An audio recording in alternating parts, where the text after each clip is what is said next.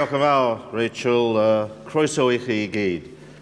I was asked when I came in, as I'm asked virtually every day at least several times, what on earth is happening in Britain? To which my answer is, I've only been in politics 50 years. What do I know? But we are living in the most unusual, turbulent, and disruptive times. And this debate that we're having today is situated and offers part of a solution, I believe, to the severe crisis that the United Kingdom faces politically, economically, in the context especially of Brexit, but the conditions that gave rise to Brexit. I think that this debate in part answers or seeks to address that. Now, I was involved, as Rachel indicated, in leading for Welsh Labour the 1997 referendum campaign, working alongside Ron Davies, and then the 1998 Government of Wales Act, and as you mentioned, the 2006 Government of Wales Act that delivered the full lawmaking powers to Wales, which I brought in as Secretary of State for Wales. And I was pleased against that context and that background to be asked to join the Constitution Reform Group, which has produced this Act of Union bill, which I think many of you will have copies of. And it's the first time anything like this has been done. And I just want to talk to you a bit about the background to the group, what the bill is in essence, the politics of it, and then Paul will provide an expert analysis of it.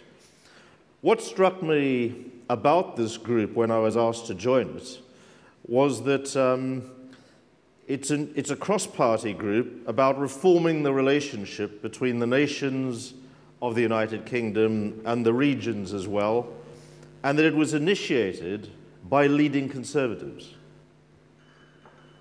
Now, up until then, and the group was formed in 2015, the pressure for reform had come from Labour, Liberal, Green, and radical constitutionalists of various kinds.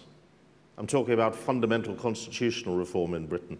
Obviously, the nationalist parties, including Plaid Cymru, have had their own agenda and input into that. The point is that the others have been quite indifferent to or resistant to this change. If you think, for example, of the Conservative bloc on House of Lords reform in 2012, despite it forming a key part of the last government's coalition agreement. But when I was approached in, as I say, 2015, July 2015, to join the steering committee of the new group, I discovered that the main motivation was born out of a belief by serious and influential Conservatives, headed by the chair of the group, the Marquess of Salisbury, an hereditary peer and the former Conservative leader of the Lords, that without wide-ranging constitutional reform, the very future of the UK was imperiled, not the least by the threat of Scottish secession. So they were approaching a debate that many of us have been involved in and many of you have been involved in for a lot longer from an entirely new perspective.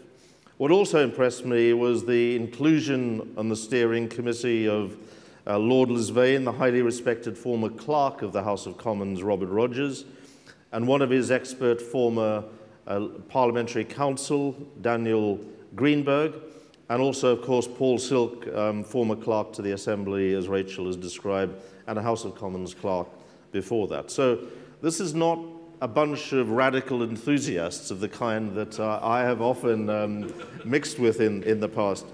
Paul accepted, of course. Paul accepted. But actually key members of the British establishment. And the fact that they were thinking seriously and radical about this agenda was interesting in itself.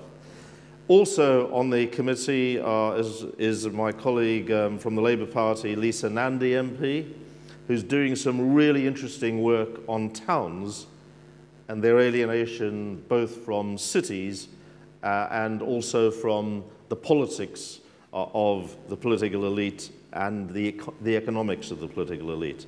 She's she's established a centre for towns, which I think it's worth having a look at, to look at the disjunction, and I'll touch upon that in a moment. So she's a member of the group as well, and so is Ming Campbell, the former leader of the Liberal Democrats. And it seems to me that the analysis which we've collectively put forward is quite compelling, and we've done so with very little argument. Namely, that the constitutional status quo cannot remain, except at the cost of dismembering the UK and leaving all of its constituents, nations and regions immeasurably weaker, in my view, in a world of much bigger and more powerful nations and blocs.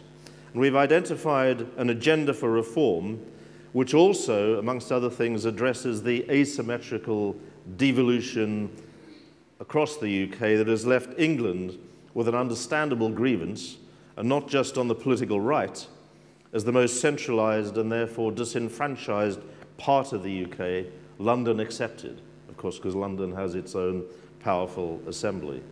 And the introduction of English votes for English laws procedure in the House of Commons is a symptom of this. So we've got a whole series of reforms and changes and pressures and disruptions happening against the background of the work that we've been doing. House of Lords reform is another question that we've addressed and raised. And there's a divide on the steering committee, which is frankly expressed in the text of this bill, between those who believe that the Lords should be abolished in favour of an elected English Parliament, so that the House of Commons would become a federal Parliament for the whole of the UK, more or less, except in name as it is now. But the House of Lords would be the English Parliament. So that's a view held by Robert Salisbury and a minority on the committee. I just note in passing that representing 85% of the population, that Parliament would be so dominant in Westminster that it would effectively replace the Commons as the fulcrum of Westminster, sidelining Wales and Scotland and also Northern Ireland even more. And my own view is different. My own view and the majority view on the steering committee, I think, is that a Senate or House of Lords should be, at the very least, majority elected. I've always believed this, even though I'm an appointed peer, on the same day as a general election, ideally by a list system of proportional representation on the same boundaries as apply to European elections, which would mean that each of the nations and regions within the UK would be properly represented, fairly reflecting the aspirations of all of our citizens, helping bind us back together in a way that both Houses of Parliament have palpably failed to do. So I'm not suggesting that the House of Commons electoral system changes, that the single-member constituency system changes. It's very difficult to change it after the 2011 referendum, but that actually a Senate, or whatever you call it, would be, as the second chamber, would be able to provide a counterweight to a constituency-based House of Commons.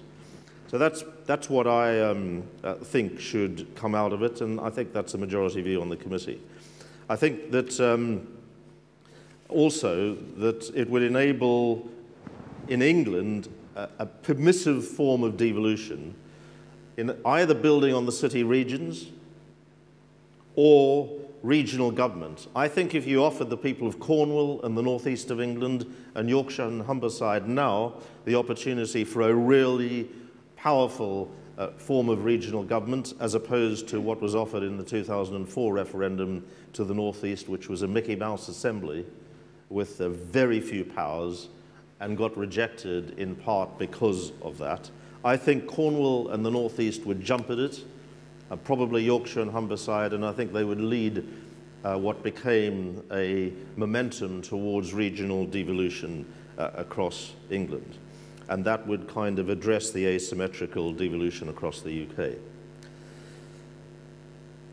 We've also been able to address, as Paul will doubtless describe, a lot of the issues involved in all of this, a big, big agenda, from finance of a federal structure of the UK to defence and security in a way that I've not seen addressed before, certainly on a comprehensive basis, even by those who, with a long track record of lobbying for constitutional reform.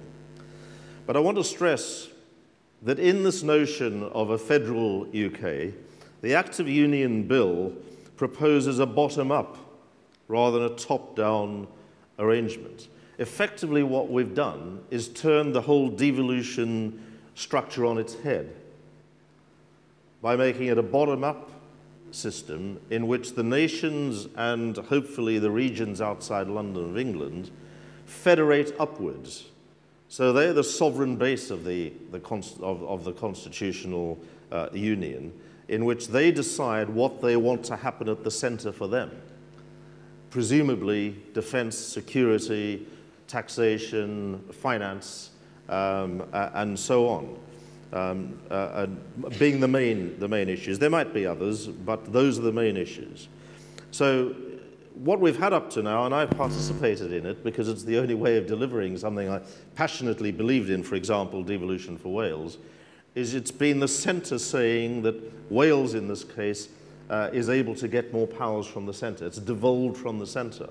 What we're talking about is Wales, in this instance, deciding over the road in the Senedd what it wishes to have at the, vested at the constitutional centre of the UK. So it's a complete inversion of what we've had up to now, and that is the essence of the federal structure.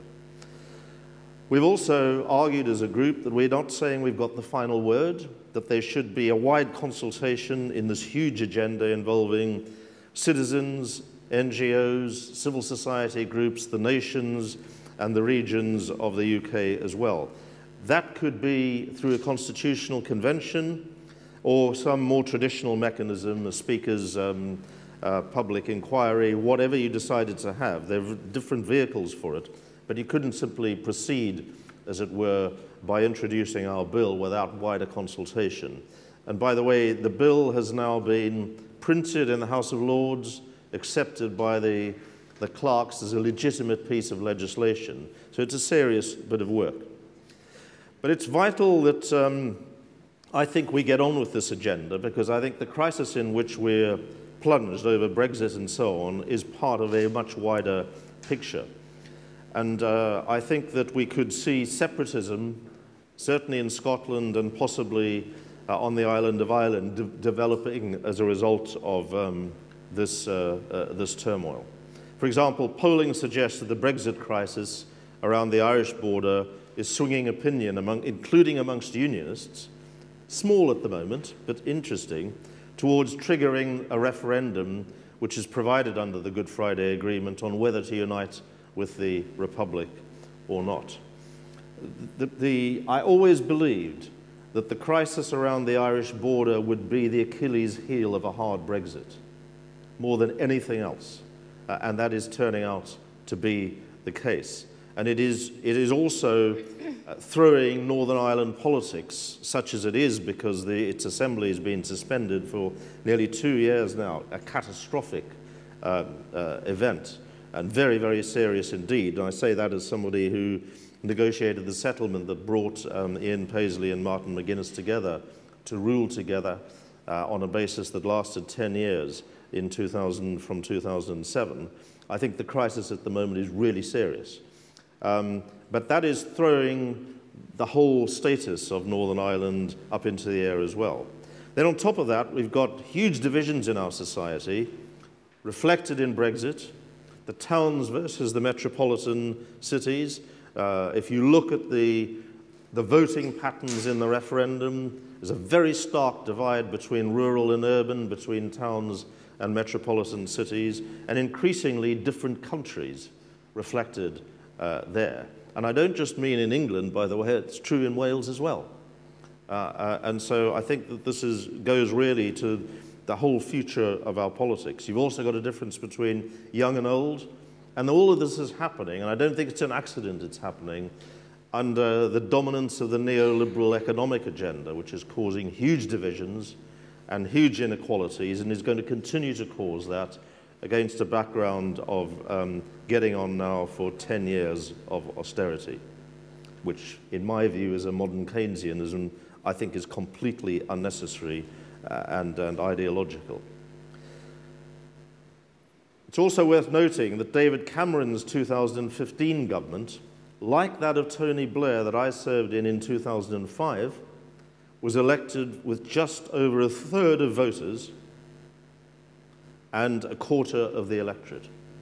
A third of voters and a quarter of the electorate elected those two governments. The trend towards democratic illegitimacy has grown since the mid-1950s. Now, you could argue that was reversed a bit last year with a much higher turnout and the two major parties breaking back over the 40% thresholds, but from the early 30s. But nevertheless, I think there's a trend been going on for quite a while.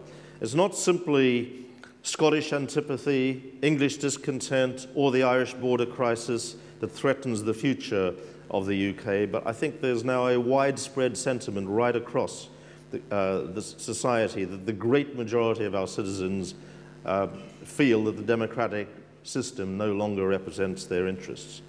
If that doesn't worry everybody enough to examine the case for reform, it's high time it did. And I think this new Act of Union is one of the key, if not the key, ready-made vehicles to address that serious agenda. Thank you very much.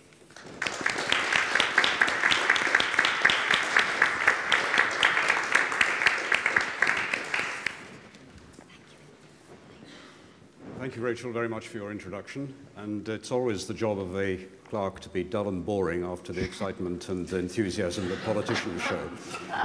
So I'm going to, as Rachel said, take you through the bill and explain the different sections of it, and then I hope that in the Q&A session afterwards we'll have an opportunity to expand on some of that. As Peter said, this is a new Act of Union for the United Kingdom.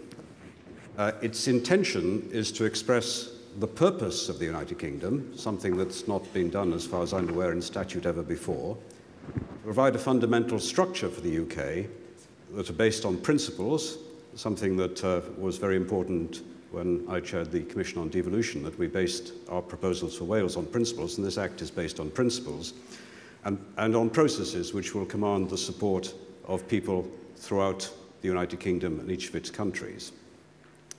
It's a union, basically, that we see that each country in the United Kingdom will want to be part of. Some of this piece of overarching constitutional legislation is new. The creation of a broadly federal system of government, new governance arrangements for England, and House of Lords reform, which Peter has already alluded to.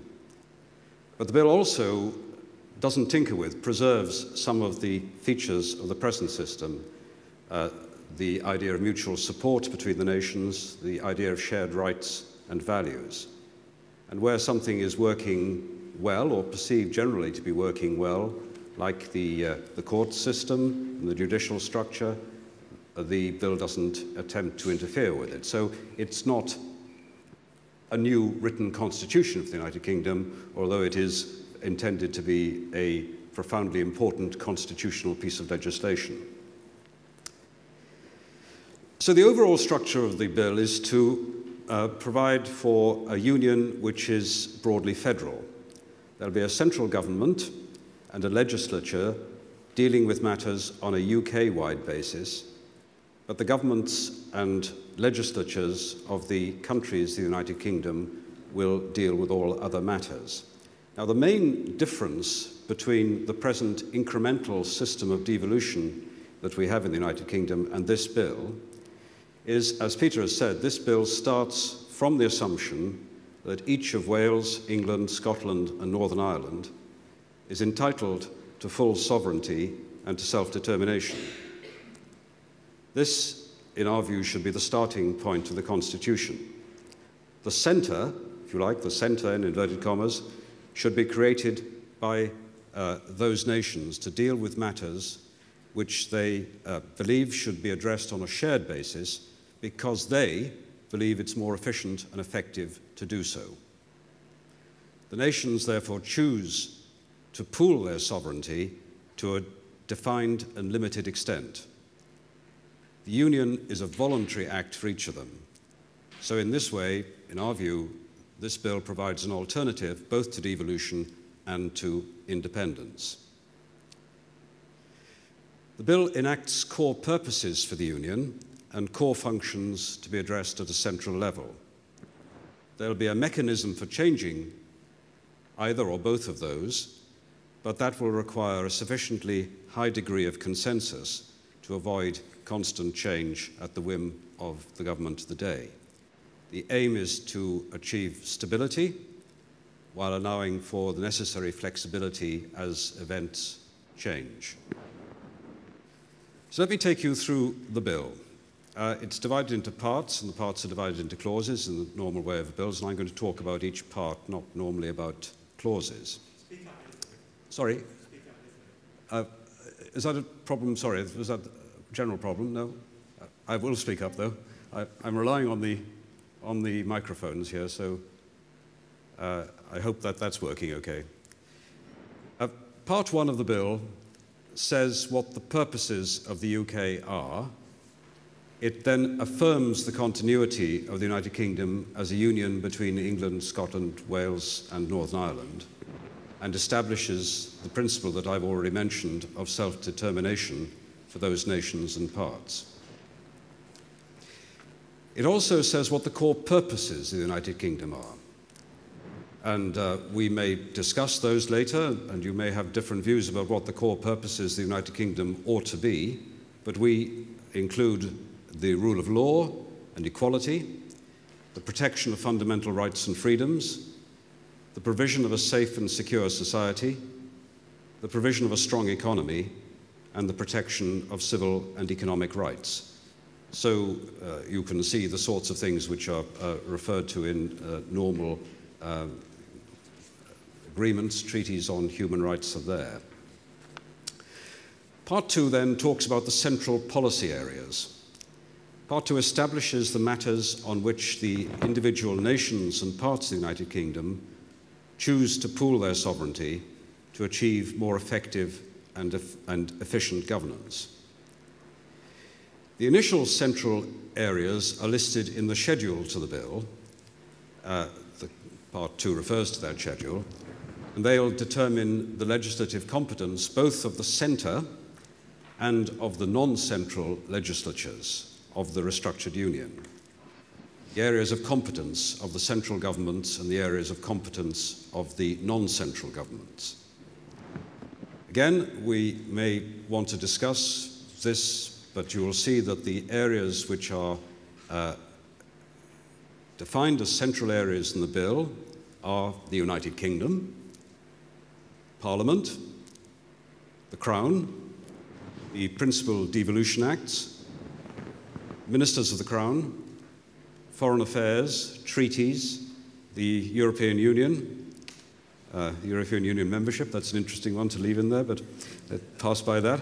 The EEA, Defence, NATO, human rights, central bank functions, monetary policy, government borrowing, the currency, financial services, central taxes, by which we mean core income tax, corporation tax, inheritance tax, and value-added tax, the Supreme Court, national security, nationality, immigration, extradition, emergency powers, the civil service, and political parties. And all of those, or many of them, there might be some argument about whether they should be central functions or not. I mean, the civil service is a classic one which has been debated a great deal here in Wales and in Scotland as well. Non-central legislatures will be able, under our bill, to legislate incidentally outside their area of competence with the consent of Parliament. And if there are disputes about competence between the non-central legislature and the central legislatures, and the central government and the non-central governments, then they will be resolved as they currently are in the Supreme Court. Part 3 deals with England. And as Peter has said, it makes provision for the governance of England in 2 alternative models. The first model involves the creation of a directly elected parliament in England to deal with non-central areas, the areas like health, education, local government and so on, which are presently devolved to Wales and Scotland. Effectively, England would be given what Wales has. The second model continues the present position of Parliament legislating both on central matters for the UK as a whole and on matters for England alone. But it puts the English votes for English laws, EVIL as it's called, which is governed at present by very complicated standing orders in the House of Commons, it puts EVIL on a statutory basis by restricting legislation on England-only matters to English MPs alone. It also allows cities and regions within England to develop self-governance through the increased use of city deals and the development of new regional arrangements. Now, this would require, as many of the parts of our bill would, other pieces of legislation to implement it in detail. So I don't really approve of framework bills, but this is a framework bill in that sense. It provides a framework which will have to be fleshed out by other legislation later. Part 4 deals with Scotland and makes high-level provision again for the governance of Scotland, essentially confirming the present arrangements for devolution while extending, because of the areas which are now to be devolved to Scotland, extending the competence of the Scottish Government and Scottish Parliament. The Scotland Act 1998 would remain, though, the core act about the government and legislature of Scotland. The bill also provides that all matters of legislative and administrative procedure in Scotland will be determined by the Scottish institutions themselves. They would not be matters for which the central government or central parliament would have any control.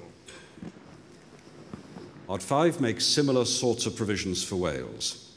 The bill uses the term Welsh Parliament, Senedd Cymru, not to preempt the discussions which are going on just across the road at present, but because I think it was very important for us to recognise that what we were imagining the future when this bill was drafted, before this discussion started, was very much a parliamentary institution, not the institution we used to have in the past here.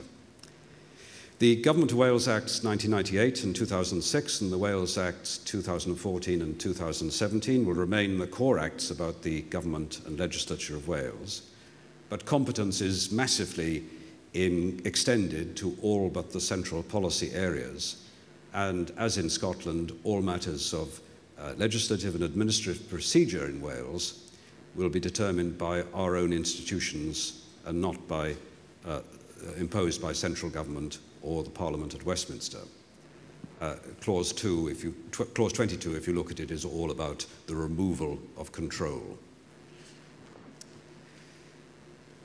Part 6 refers to Northern Ireland. It's a particularly thin provision at present, and that reflects the constitutional turmoil which Peter has referred to, which Northern Ireland is presently in.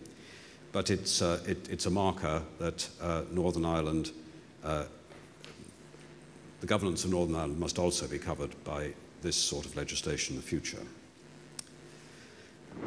Part 7 deals with Parliament and Parliament under the new system. Again, it offers two alternative versions to match the two alternative versions for governance of England, which I referred to earlier in Part 3. Version A abolishes the House of Lords, and the United Kingdom Parliament would then be composed of two units, as it is now, an initiating chamber and a revising chamber, or a scrutiny committee. We equivocated between these two words, and I think that the word that you'll find in the bill is the scrutiny committee. The House of Commons would become the reconstituted UK Parliament. To reflect its changed responsibilities as a central federal parliament, the number of MPs would be radically reduced to 146, so double the number of members of the European Parliament, and that would mean that there would be 8 Welsh MPs. The national legislatures would each provide the scrutiny committee of this new Parliament, the revising chamber for this new Parliament. And reciprocally, the MPs returned for Welsh constituencies, those 8 Welsh MPs, would together form a scrutiny committee or a revising chamber for the Welsh Parliament, and similar provisions we made for Scotland and Northern Ireland. Now, very importantly, the revising chambers, in both cases, in the case of the UK Parliament and in the case of the Welsh Parliament, the Scottish Parliament and so on, will only have the functions that are conferred upon it by the body that it scrutinises. So this is a permissive power for there to be a scrutiny revising chamber for the UK Parliament or a scrutiny revising chamber for the Welsh Parliament. But let's take the case of the Welsh Parliament. That scrutiny revising chamber will only have functions and could have no functions depending on the decision of the Welsh Parliament. So it's an opportunity they have to have a revising chamber, not a compulsion to have a revising chamber. Version B revises the House of Lords, reforms the House of Lords. The number of members in the House of Lords will be reduced to around 400, with 3/4 of them being directly elected and 25% being appointed. The elected members would be elected by provisions made under the Representation of the People's Acts. We think probably based on regional and constituency arrangements used for European parliamentary elections, but there would need, in our view, to be overlapping periods of office so that you didn't have everybody retiring at the same time. The appointed members will be appointed by a new appointments commission, and in the same way, broadly as is intended now, they would reflect expertise in business, expertise in professions, expertise in culture, and so on, as peers do at present.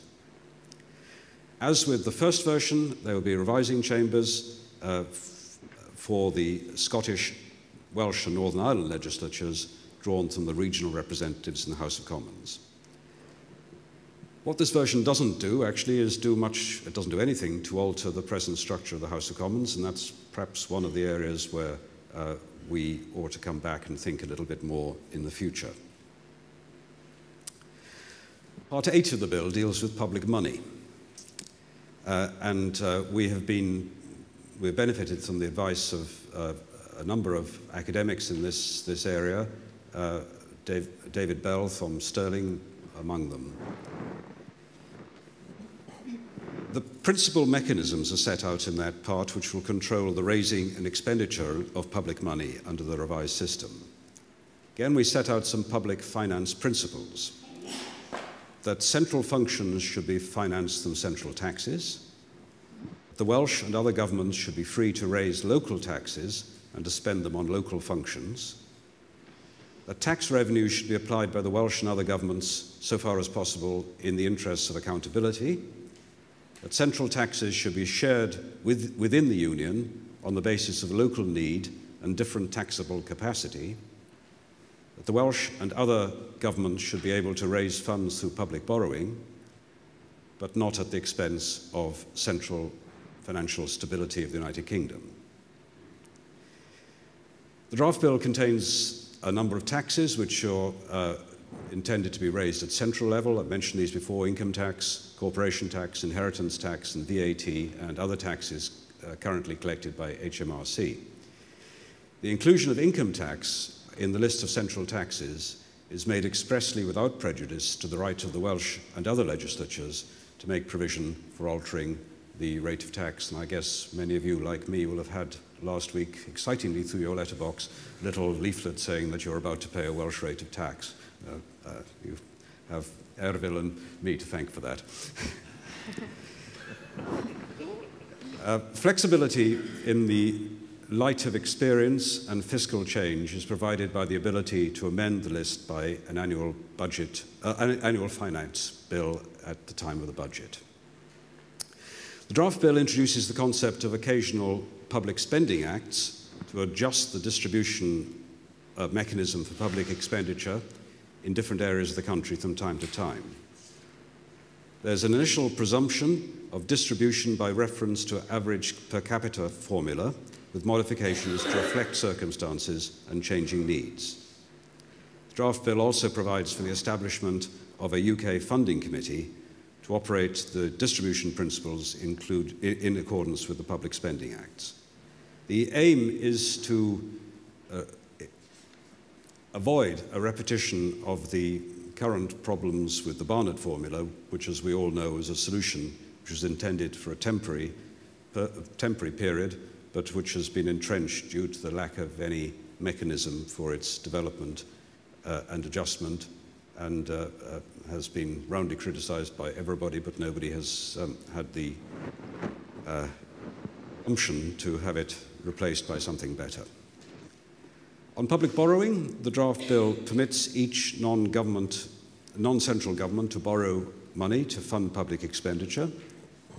It establishes a public borrowing board to set limits, terms and conditions for public borrowing, and it provides for borrowing within those limits, terms and conditions to be certified as authorised borrowing, which is automatically underwritten by central government and is therefore expected to receive favourable treatment in international financial markets. The Bank of England is renamed as Bank UK, and there's a provision in the bill for it to continue to exercise central banking functions for the United Kingdom, and importantly for Wales and the other constituent nations of the United Kingdom to be represented on the board of the bank. We also recognise that transitional rules will be necessary to ensure an orderly and affordable transition from the present distribution systems. Part 9 deals with defence and security. Now, foreign affairs, defence and security are identified by the bill as central functions to be exercised at a UK level. But Part 9 of the bill imposes duties on central authorities to ensure that functions are exercised in the interests of protecting and enhancing the security of all citizens, and complements those duties by duties on the authorities in Wales, Scotland, Northern Ireland and so on to cooperate with one another and with the central authorities for that purpose. Because the other constituent nations have a voice that should be heard in these areas, the bill will require the establishment of a Defence and Security Liaison Committee to coordinate UK and defence and security on a nationwide basis, including proper briefing of and consultation with the Welsh and other governments in that process. Part 10 deals with Home Affairs. It confirms some of the key components of the United Kingdom-wide Home Affairs mechanisms. It makes provision about the UK-wide court system. It makes a provision which I'm sure some in this room will find controversial about a UK-wide civil service, and it provides for a ministerial council. For us in Wales, there's one important change here. A specific provision is made requiring the Lord Chancellor and the Lord Chief Justice to make provisions for dividing the High Court of England and Wales into the High Court of England and the High Court of Wales. Clause 52, I think, which deals with the Ministerial Council, could perhaps be strengthened. As many of us will know, the JMC has not always worked very effectively in the past. Part 11 talks about how this should all come into force and provides for a commencement referendum. It's a word one uses very hesitantly nowadays, a referendum, but we think that it's essential for this. If this bill is to come into force, it has to have wide support and be founded on consent. Now, to ensure that people have absolute clarity about what they're going to be voting for, we're not proposing a pre-legislative referendum, you'll be pleased to hear. What we're proposing is that there should be a post-legislative referendum. So this bill should have been enacted and then will be followed by a referendum or referendums so that people will know exactly what they're voting for. That referendum will require a 65% majority across the United Kingdom as a whole.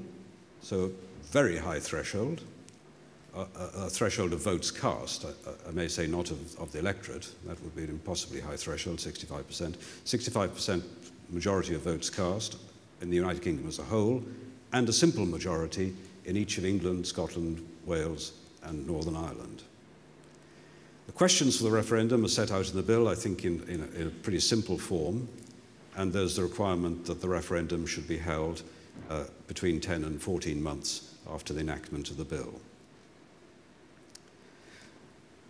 Well, this is a private peers bill.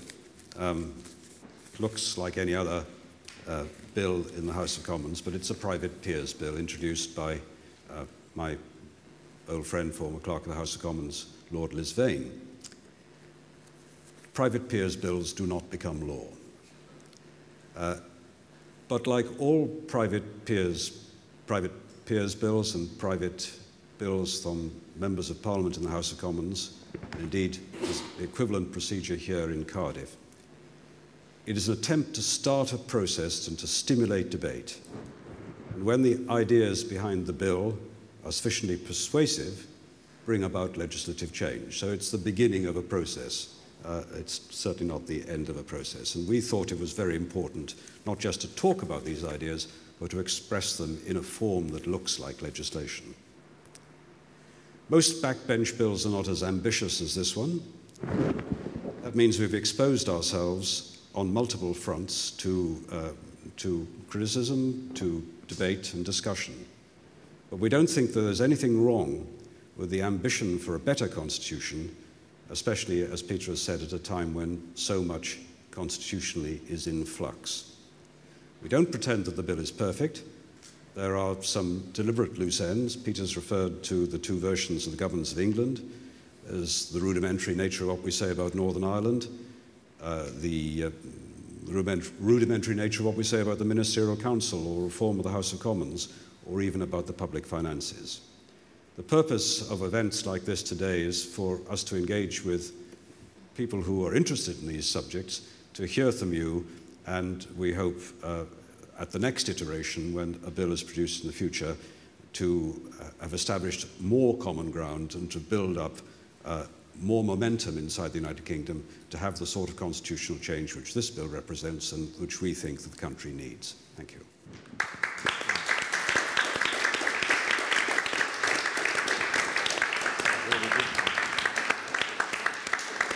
Well, many thanks indeed. That was really, I'm sure you will all agree, a tremendous opportunity for us to find out, firstly, a bit more about the Constitution Reform Group, the range of different questions that they're addressing, and the broader context within which this draft act has been, pulled together.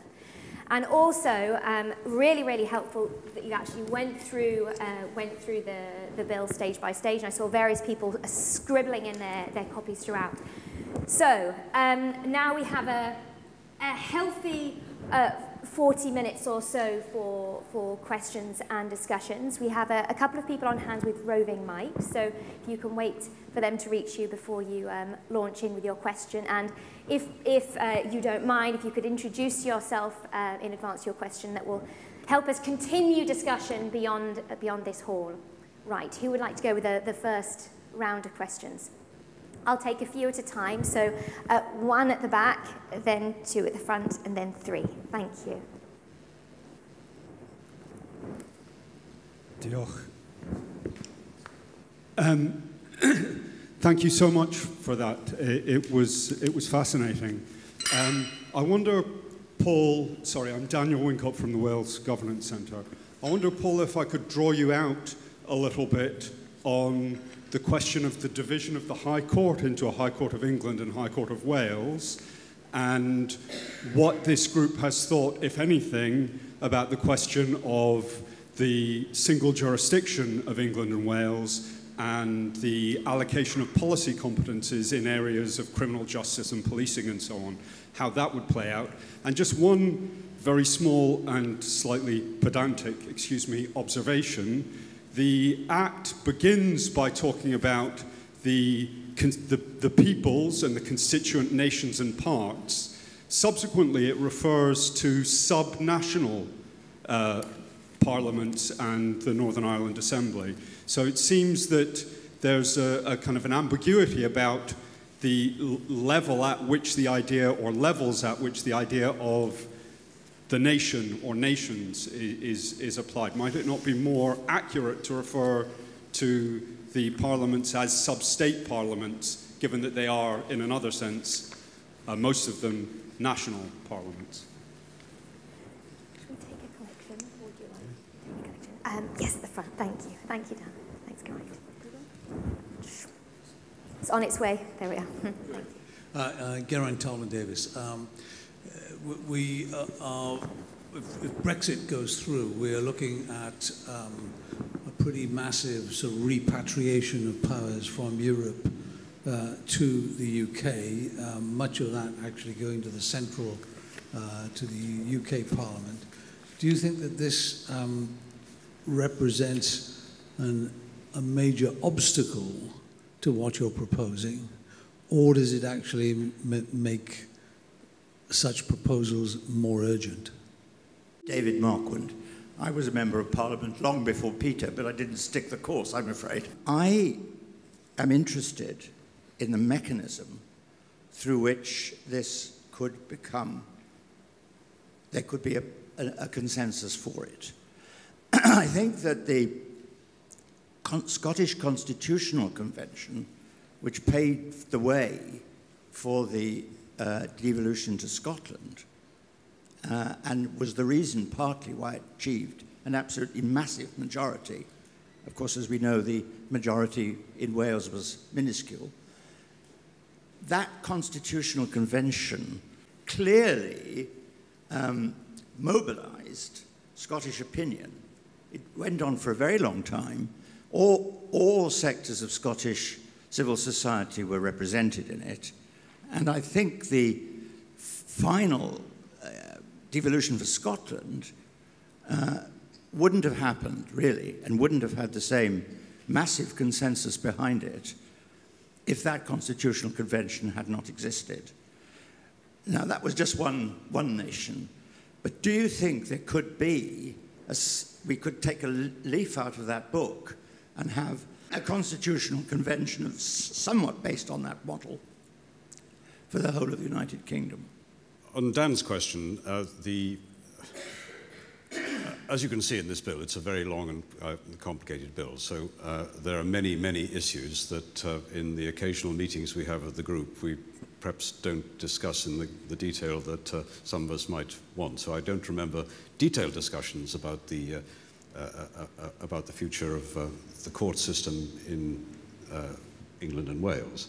But I think that we were clear that the direction of travel, the devolutionary direction of travel, I have to be careful of the words I use because I said this is not about devolution. The devolutionary direction of travel is towards a separate court system in Wales. And as you will see from the central policy areas, justice, other than areas like terrorism, is not reserved as a central policy area. So justice would be, under this bill, devolved. It would achieve what the commission which I chaired wanted. And in those circumstances, it is absurd to have a separate, not to have a separate court system for Wales. How that should be shaped exactly is left in the bill for the Lord Chief Justice and the Lord Chancellor to work out. But I'm sure they'll be aided by Lord Thomas's commission, which, when it reports, I'm sure will have some interesting things to say about that. You're right to pick up on the subnational word.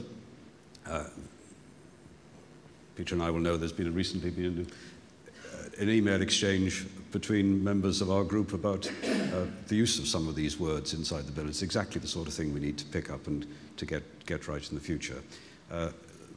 The subnational is a word, as I understand it, which is used much more commonly in the economic literature. Nations, there is a certain, Peter would know this better than me, certain antipathy in Northern Ireland to the use of the word nation for Northern Ireland. So we have to be very careful about how we describe the parts of the United Kingdom, and we may not always have got that entirely right. Shall I just say something about the other for you, Peter? Yeah. Yes, sorry. Brexit. I think there are two comments that I'd make, and I'm sure Peter will want to expand on this about Brexit. The first is, in my view, the reunification of Ireland, the independence of Scotland, is made much more likely by Brexit. Therefore, this bill shows a more attractive union. That's the intention, to show a more attractive union, which will encourage the people of Scotland and the people of Northern Ireland to want to remain inside the union, which is really important, I think, for us in Wales. Because if we are left as the only non-English part of the United Kingdom, that is really a rather frightening future for Wales. But in immediate terms, of course, it's taken a lot of eyes off this particular ball. So much energy, intellectual energy in London is going into preparing for Brexit.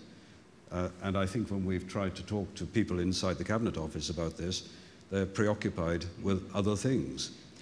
But I absolutely agree that the Constitutional Convention was so important in the development of the Scottish model for devolution, and having something like that, perhaps one hopes having ministers who will say in London, well, we are now in such a mess that we need to do something, and we need to have a constitutional convention that looks toward how our country can develop in the future, is what we hope for. On Geraint's question and David's questions, if I focus on those, yeah, I do think that Brexit makes this whole debate much more urgent and necessary. I mean, we've gone into something almost by default. And without Rachel trespassing into a whole debate on Brexit, what is very clear to me is that people voted against something, but they didn't vote for anything. And indeed, it's very clear to me that the Brexit leaders don't have a plan of their own. They don't have a plan of their own, certainly on the Irish border and on a lot of other things. And we are kind of stumbling into a situation, if it goes ahead, and I'm an advocate of the people's vote to try and rescue something from this absolute calamity and crisis, but that's a separate issue. If it did go ahead, then I think that the strains on the present constitutional structure will reach breaking point. And Paul has virtually said the same thing. So I do think it becomes more urgent. And I think that Brexit happened, Geraint, in a way that has got very deep roots. It was a revolt, I think, more against the political elite, generally, having knocked on hundreds of doors in the South Wales valleys, than just Europe. Europe was the convenient scapegoat for that, and there were grievances about Europe, and I'm not seeking to diminish those and the views held by those who voted Brexit, but I think there was a general reaction, certainly in the South Wales valleys and the area where the majority of the population are concentrated, by people who just felt the system wasn't working for them. And the constitutional part of that is an important part of that. I don't think, an act of union will suddenly remove the grievances that caused Brexit. I think most of them were economic, actually, more than anything else. Identity and immigration were also parts of that. So I do think it makes it more urgent. And David, I'm glad you asked your question, because I referred to a constitutional convention in my opening remarks. I don't think you can bring this in without the same process. And I think that, as you indicated, it's not an accident that there was a much bigger buy-in in Scotland. There were other reasons as well. Scottish identity has always been politically and constitutionally a bit stronger than Wales's, for all sorts of reasons that I'm not really qualified to comment on, just observing it.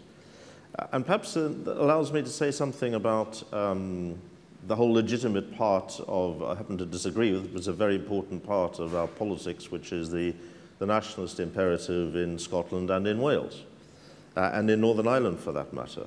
There is something in it for nationalists too in this agenda, because if for example, if the SNP can't win a referendum, and they're treading very delicately at the moment, and in Wales I don't think anybody thinks an early referendum is likely, or if it were triggered would be won. But for nationalists and their own mission, this bill actually offers a much more radical departure from a centralized British state, if you like. And we have been one of the most, until the devolution impetus started, and in England we still are, one of the most centralized of modern democratic nations. So I do think there's something in it for them to engage with too, though they may see it as a threat, and they may see it as a, you know, a kind of fudged halfway house to their own agenda. But actually, just as, you know, the SNP engaged in the whole debate around Scottish devolution, I think it would be the door would be open for Plaid as well to do so here as well. In other words, this is a case for holding the union together, something I strongly believe in for a lot of other reasons beyond something called British identity. In fact, that's not my major impetus. I think that the redistributive opportunities and actualities of the whole larger conglomeration for, say, a nation like Wales is too big a prize, with a much lower GDP per capita, to turn our back especially on the 40% of the UK that delivers, the parts of the UK that deliver 40% of our GDP, which is around a third of the population in the southeastern London. We've got to be very careful of turning our backs on that. Which is why I've also been very wary to hostile about income tax devolution, that we don't find ourselves part of a neoliberal agenda that actually got nothing to do with devolution, but is offloading the state onto its constituent parts and getting rid of it so that you raise your own money and you look after yourselves, and the prospects for redistribution, and I speak in that context as a socialist, just disappear. So that, for me, that's a lot of the impetus behind this bill, is that agenda. Thanks, Peter and Paul, for some really interesting comments. In many respects, this is not just a really detailed, serious piece of work, but quite radical in the way it looks towards recasting the United Kingdom. However, in some other respects, it's actually quite a conservative document in the sense that it, you know, recasts in a different way, you know, the sort of traditional model of parliamentary democracy, and it seeks to reapply that in somewhat different ways in the United Kingdom. Yet, given, for instance, some of Peter's earlier comments about, you know, the distance between elites and much of the public, do we not need also to think a bit more radically about the way in which we bring our democracy to life, that maybe we need a bit more than just the traditional model of parliamentary democracy applied somewhat differently and very occasional referendums? Might there not be lessons to learn, for example, from our next door neighbours in Ireland, where they have quite significantly used the model that some political scientists call by the fantastically unsexy name of aleatory democracy, you know, the use of ordinary citizens, often randomly selected ordinary citizens, being involved in detailed, you know, deliberative considerations of serious political issues. You know, that's one example, which we can see other instances of it elsewhere around the world. You know, don't we need to go a little bit beyond just the traditional model of parliamentary democracy, recast in a somewhat different way, if we're to address these issues of distance and alienation from political elites? How do you spell aleatory, Rogers? I think it's A-L-E-A-T-O-R-Y. All right. I've learned something. Spelling bee too. Thank you. And just behind you, actually, just the gentleman behind you. My questions take sort of two kinds. One is to do with the bill itself, but one is to do with outside of the bill. You mentioned that this is a private peers bill, and that it stands but no chance of being passed. So I would say perhaps you should put the cart before the horse and address, surely this is an important piece of legislation, that's why we're here to discuss it, so there needs perhaps a consideration to try and change the private members' bill process so that it is subject to the same parliamentary process as governmental bills and will be decided by votes for and votes against without the simple call of object killing the private members' bill. Why should private peers' bills and private members' bills in general of MPs be able to be knocked on the head as if they're of less importance than ordinary government legislation? And I think there is quite a move in the House, Commons at least, to actually reconsider this. So if this could be changed, then maybe we could actually have this on the statute book. That's the first question. With regard to the bill itself, I hope that the notion is, because we've seen in austerity many councils have come together, so there's been increased centralisation. I feel that we need to see in as much localisation as possible, district councils having maximum amount of powers, then the next level up, borough councils having as much as possible. I would say that having mayors is really an anti-democratic process, centralising power in one person. With regard to agriculture, many people would like to have control over that regarding, say, genetically modified foods or badger culling, so that have that very much at the the behest of Scotland and Northern Ireland, etc. That level. With regard to immigration, I think that maybe Wales would, for example, would feel, no, we don't like the process that we can't have Syrian children as much as we would want to in Wales, and have the process change regarding that, and the dispersal system as well. So all these are things which perhaps should be at the not at the central level. There seems to be quite a lot which could come down. So I don't. What is your feelings regarding such matters? Hi, Sarah Moran. I work at the Assembly. I'm also a part-time student at Cardiff University. The bill retains the supremacy of the UK Parliament. I was hoping you could share some of your discussions around the principle of parliamentary sovereignty and how that reconciles with the draft, please. I think, Roger, you're right in a way that it's both very radical and also conservative in the sense that it's dealing with a parliamentary level of democracy rather than a participatory democracy. I haven't come across this alliatory democracy, but I'll have a look at that. And I don't think it would be easy to do anything else in this, but don't have a closed mind on it. I mean, personally, I'm in favour very much of a participatory democracy from the bottom upwards, and that bears on your point too about it's not just, say, at the Welsh level, it should also be at local council level. So I don't think the bill excludes this. I just don't think it was its core issue. The core issue was to get the constitutional structure of the UK into an explicitly federal structure, in which, as I said before, that power is vested upwards by decision of, say in Wales's case, we decide, that's to say, currently the term the Assembly decides over the road what it wants at the centre. That's a complete change.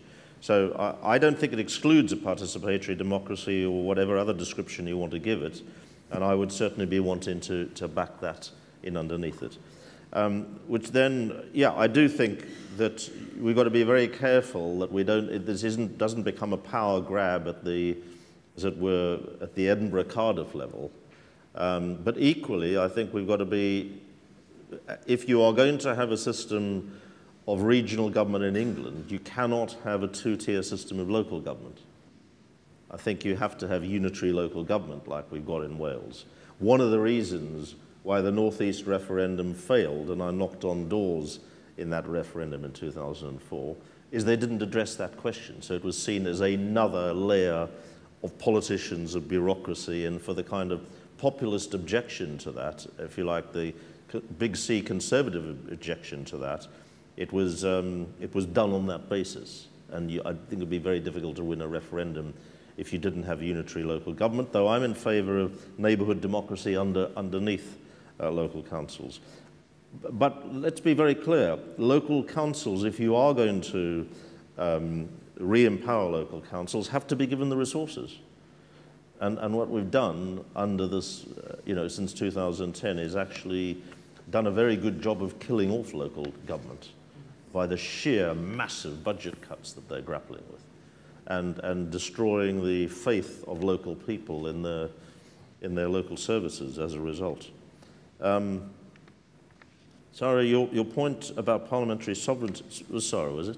Yeah. Your point about parliamentary sovereignty, I'll leave Paul to give you an expert one on that. I recently exercised parliamentary privilege under Parliament's sovereignty in a very controversial way. But, I think sovereignty would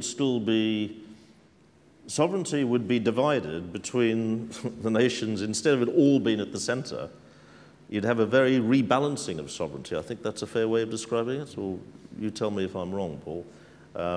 In the sense that if Wales is saying what we want done at the centre, rather than the sovereign centre is saying what you can have, which is what it has been up to now, then I think that creates a very different template for what we mean by sovereignty. But here's the expert.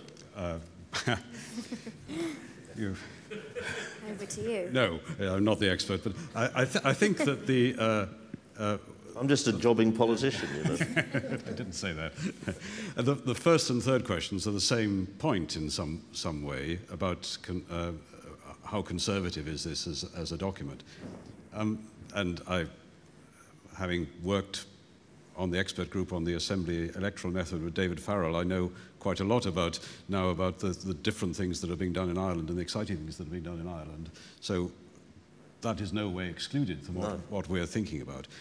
But I suppose the most conservative thing is that we accept the doctrine of parliamentary sovereignty in this bill, the idea that ultimately what the UK Parliament says goes. And in the absence of a written constitution which takes that power away from the UK Parliament, that's the constitutional system we're lumbered with, if you like. But I do agree entirely with Peter that as you move towards changing the way in which things operate in practice, so sovereignty changes. Sovereignty is, in a sense, devolved. I think that when you have... Yes, the UK Parliament can abolish the Assembly tomorrow. It can abolish the Scottish Parliament. But does anybody believe that's going in the realm of credible politics? No. So sovereignty changes, I think, through systems becoming used, accepted and wanted by the people who are the beneficiaries from them. The extent to which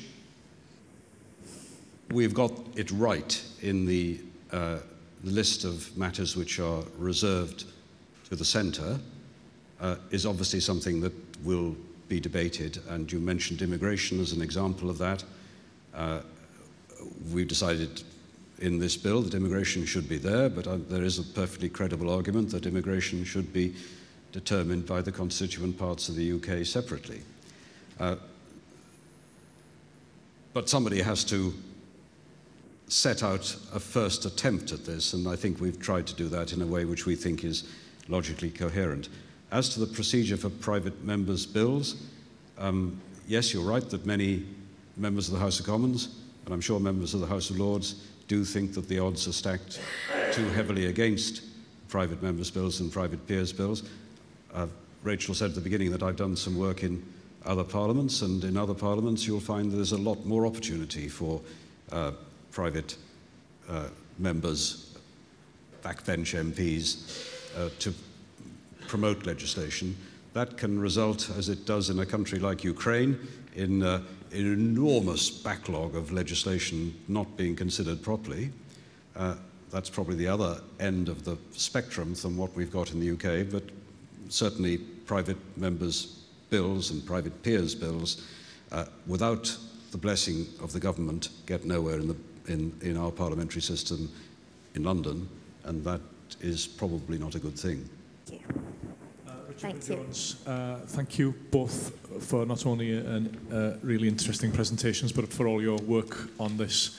I'd like to challenge Peter, I think, on England. I think it's no surprise that England is clearly the most difficult thing that you've had to think about, and you made, in your eloquent way, the case for English regionalism. The problem with English regionalism is that the English really don't want it. I've spent a long time looking at these data.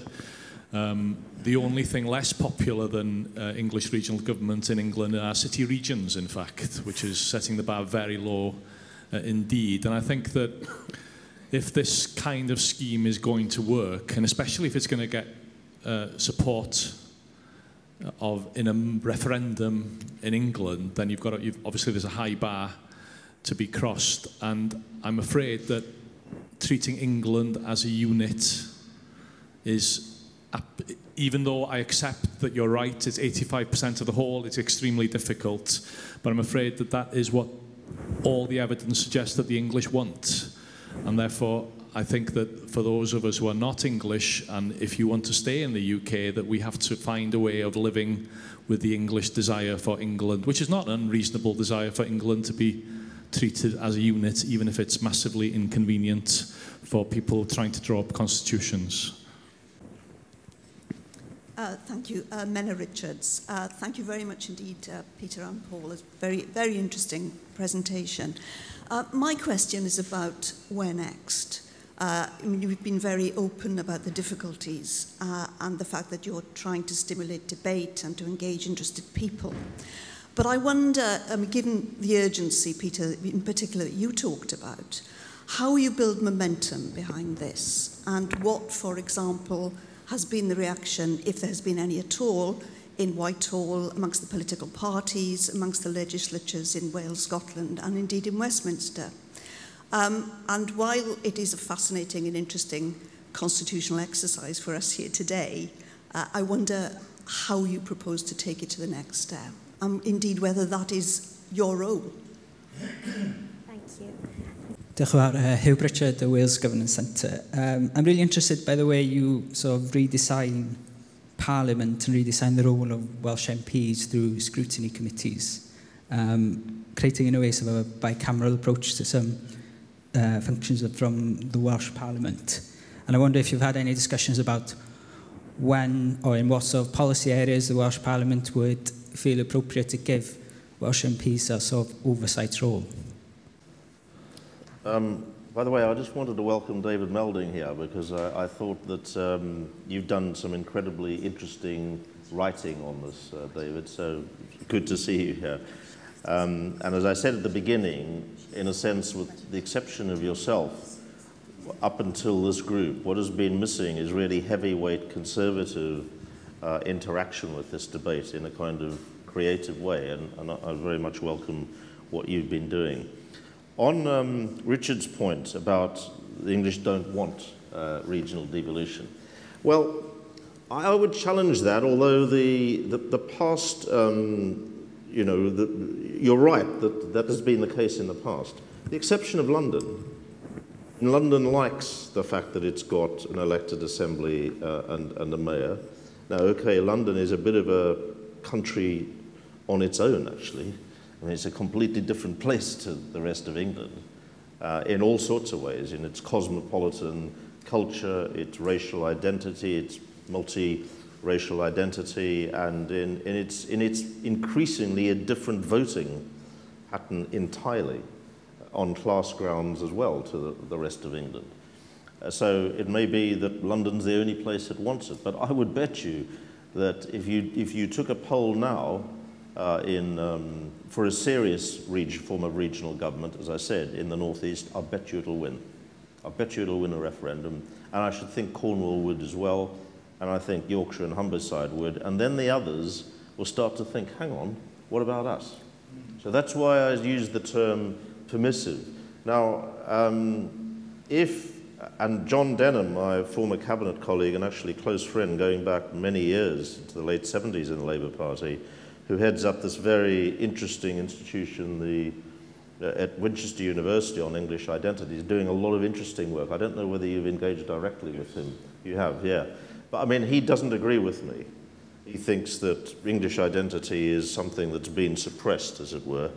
Well, I think that's a good thing on the rugby field, but we're talking about the Constitution.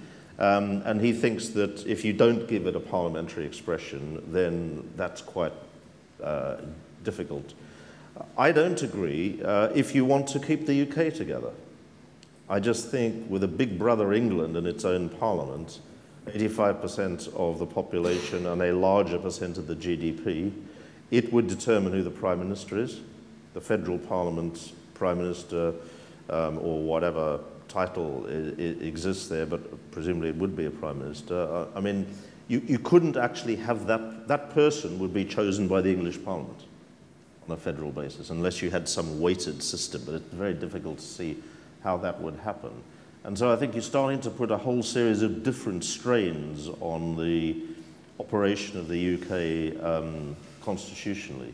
That's why I'm in favour of devolving beyond London, and it's already started with the city regions.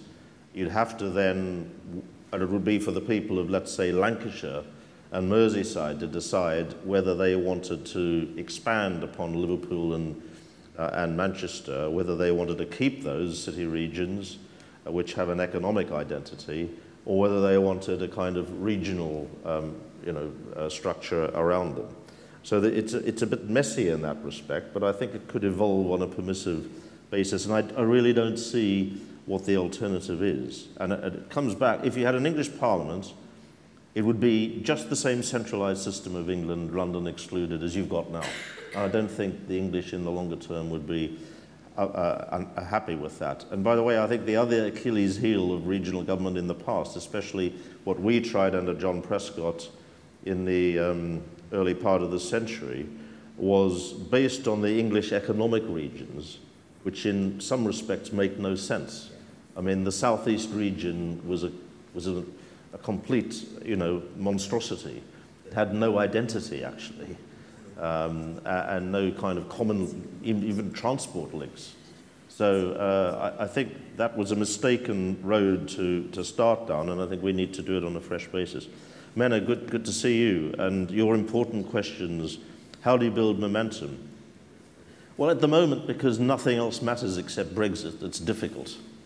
But that's why we're holding these kind of events, and one in St Andrews, and engaging with a whole different series of layers of civil society and politics.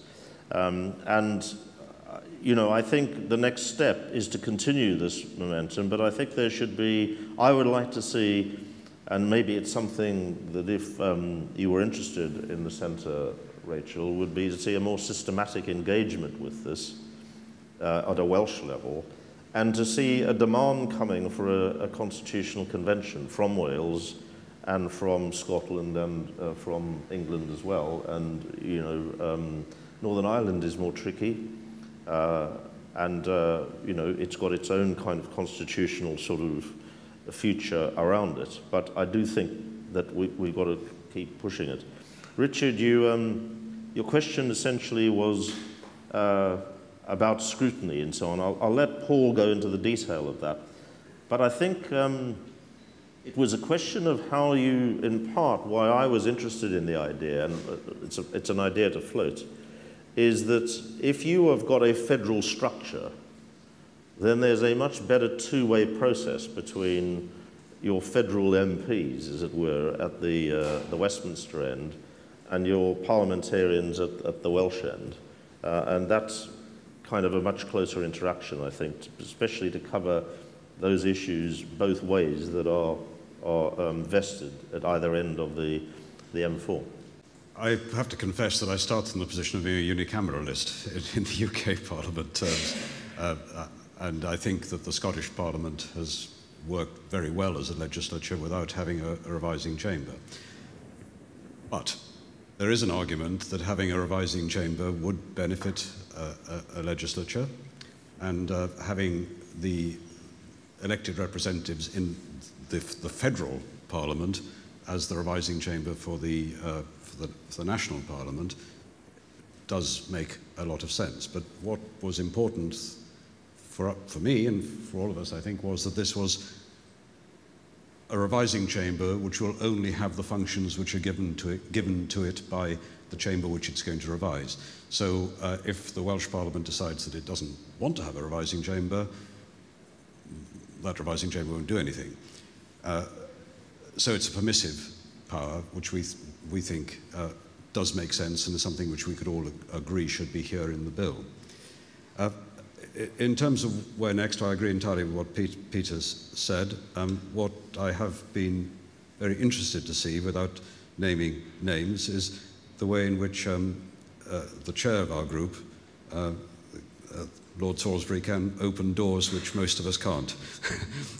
So there have been discussions with all sorts of people where he can have access, and he really is pushing this forward in a way which I guess has been something which his family has done on constitutional matters for 500 years. Sorry, thank you. Yeah, I'm Chinelo Bobo Samo. I'm a student at Cardiff University. I said the bill is radical and moves UK closer to a federal system. Now my question is, has a written constitution not become imperative instead of having a litany of different legislations? Thank you. Thank you.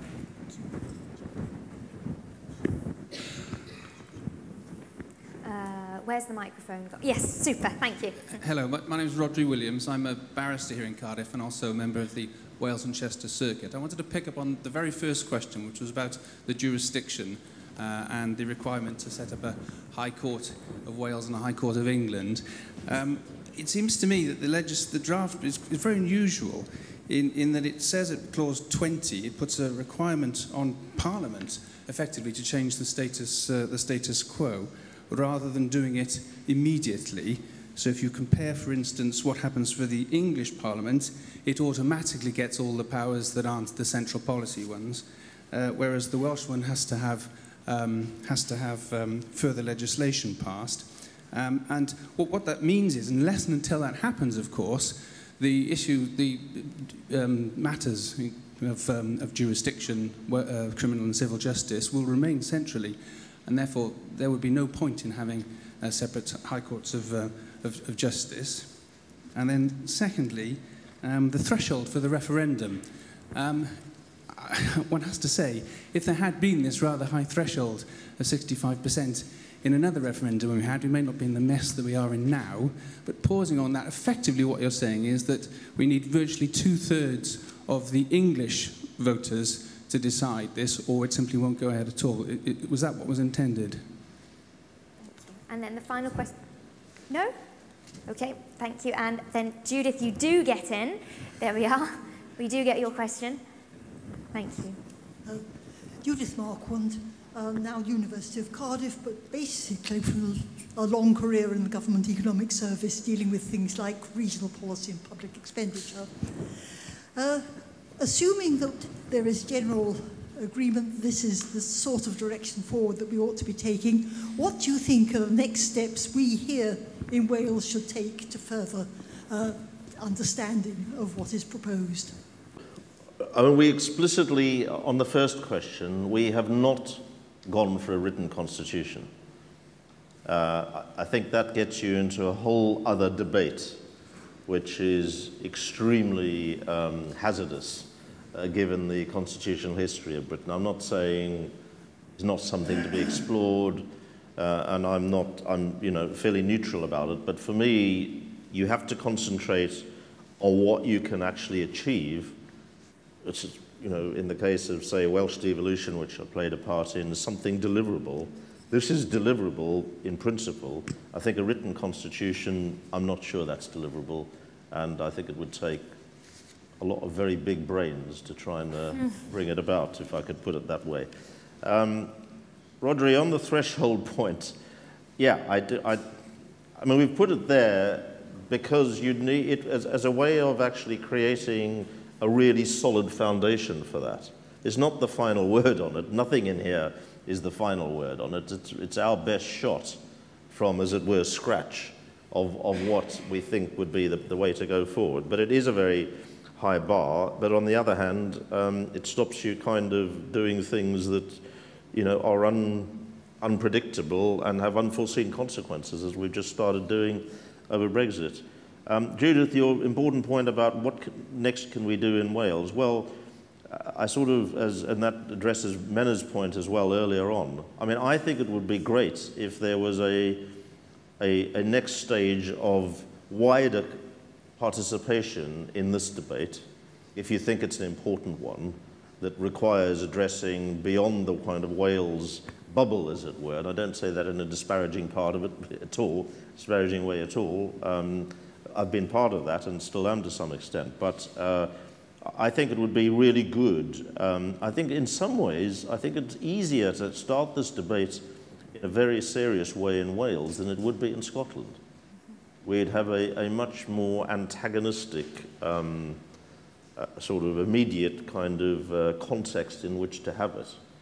Whereas relations in Wales between somebody holding my position and, say, Plaid Cymru members, the engagement has always been a lot more fraternal, if I'm allowed to use that term, or a willingness to debate and engage rather than simply, as it were, hurl insults at each other. So I think it would be really good if you found ways of, whether it's your centre, Rachel, found ways of taking this debate forward and, in a sense, testing it to destruction and seeing how this bill in its current draft could be improved upon. I think that would be really valuable. I think I'd certainly welcome it. I'm sure the whole of the committee would, actually. Our problem has been getting sufficient engagement because, in a sense, as I described at last week's steering committee meeting, we're a head without a body. It's the only way it could have started. But the more, as it were, body you can create and more movement, you then create an embryonic sort of constitutional convention arising from the bottom, as it were, rather than something that Westminster decides it would like to summons. I think that would be extremely valuable and may possibly change the whole nature of the debate around our wider political architecture.